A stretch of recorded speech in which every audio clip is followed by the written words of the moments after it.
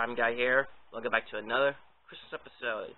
And today is day 5. Of course, we're at day 5 right now. Let's take a look. Alright, let's see, day 5. There it is. Sorry, just looking for it. Alright, open it up. Let's see what's in.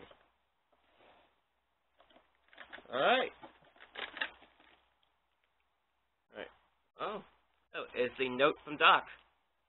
For 1955. Alright, so I'm gonna put that there for now and open it up. Let me put this back.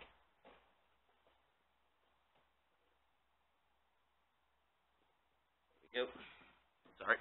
Alright, so I'll come back for a moment and open this up. Alright, so here we go. Got the note from Doc. This is after he went back in time, after he got struck by light. And now I'm not sure how guys you can tell or read, but of course it's a bit small, so yeah, maybe I'll add a picture at the end. Yeah, maybe it will if you guys want to read it. Yeah, of course it looks pretty good. It's very close in the Jennifer's writing. You know the clock tower. Right, that was pretty cool. And of course it was redesigned and add details on the front. Pretty cool. And of course, so you have the figure hold to it. Right, but of course no figures still. So stay tuned for those. And of course on the back here there's nothing much. And see if I can find the on here, but obviously I can't find it on here. So yeah, I'm gonna put this on the set, and of course I'll cut back and you guys see for yourself. Alright, so right now here is I'm just gonna actually put it right here.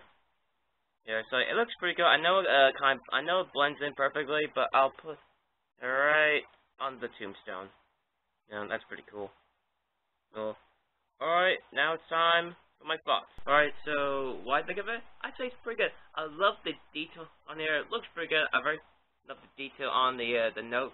No, it looks pretty good. It basically a little bit of all these years. Well, for Doc, I mean. And yeah, that's it for the video. Any questions? Leave comments down below. Leave a like this video and subscribe. I'm the Prime Guy. I'll see you guys in the next Christmas video.